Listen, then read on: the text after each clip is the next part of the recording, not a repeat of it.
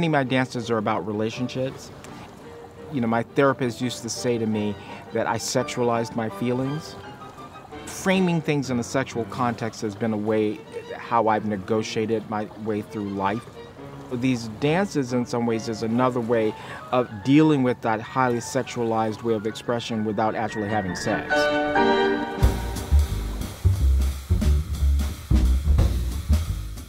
The way we're doing the studio series now is really a result of some of the things that we discovered last year during the Bird Retrospective Festival. Audiences really liked the idea of returning to seeing things they had seen before, having another opportunity to do that. What we are trying to do is create an anchor repertory that it anchors the dancers aesthetically and the audience as well, and they go, oh yeah, I know those are classic Spectrum pieces. And then so that it kind of creates a sense of familiarity and comfort. The studio series originally was about emerging choreographers, local, and then it started to evolve into not only local and emerging choreographers doing works at Spectrum, but about my having an opportunity to revive older works that I had done.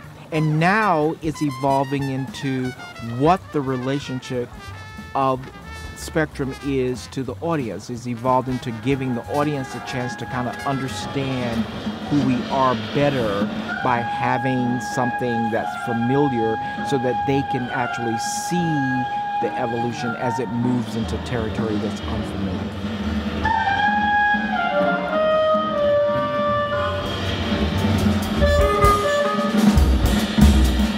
There are two programs for the studio series this year. The first one is called Relationships, and the second one is called Peering into the Ballroom, 3 dances. The first program is really about the relationship that people have with each other, the relationship that you have with your society, and the relationship that a performer has with the audience.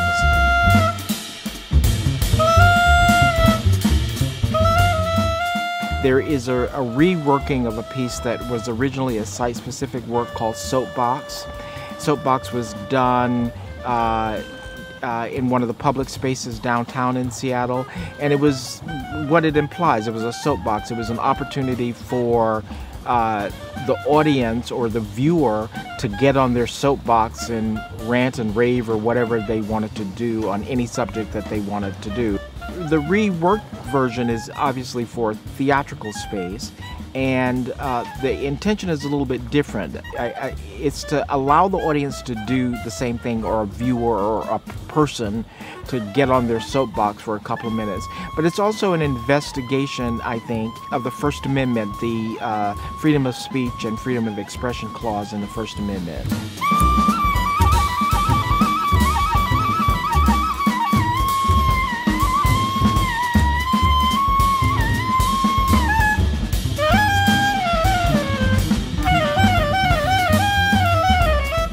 The other pieces on the program are the duet from Drastic Cuts, which was supposed to be part of the Bird Retrospective last year, but was not because there was an injury, so it was not on the program.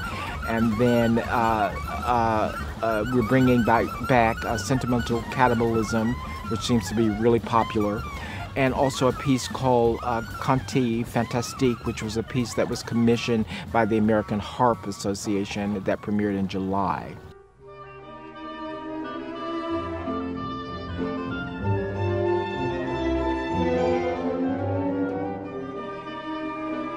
I've done 5 or 6 dances where the settings were ballrooms, and referenced late 19th century European ballrooms. And so one of them is La Valse.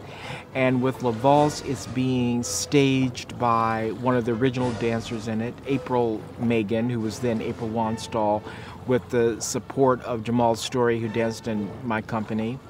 And then La Balle Noire, which was done on Koresh Dance Company in Philadelphia, and that's being staged by Melissa Rector, who was in the original cast there and who's still a company member there.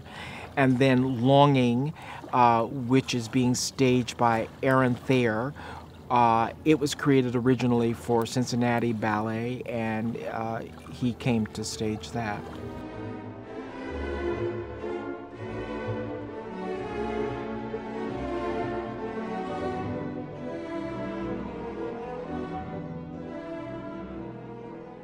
the second program, Peering into the Ballroom, the idea was to convert the space, half of the space, the performance part of the space would be framed. So there's a frame between the audience and the performers. And on the performer side, the idea was to create an installation or a space that attempted to mimic or look like a late 19th century European ballroom.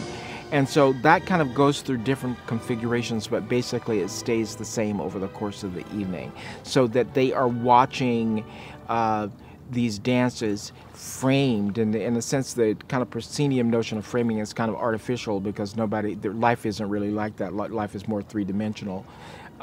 So we're going to acknowledge that in some way by putting this frame here, and to kind of draw attention to the artificiality of it, and hopefully that sometimes by having things be artificial, what's authentic about them starts to emerge, because then we're not trying to fool the audience that this is real life. We're letting them know that it's only a particular way of looking at life.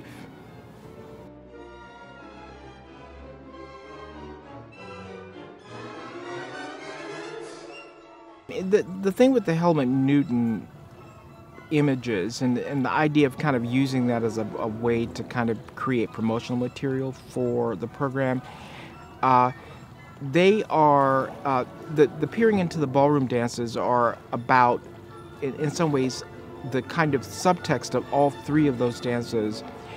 The subtext is desire and longing, unfulfillment. There's an aspect of all three of these dances, of Le Bal Noir, of Longing, and of La Valse, that's about people being objectified because that's how they know how to connect, but at the same time resenting being objectified. And about how sexual desire is a driving force and factor in many of the choices and decisions that people make, or the lack of decisions, that the unthoughtfulness of some of the choices they make, because they're driven by desire, by lust, by wanting.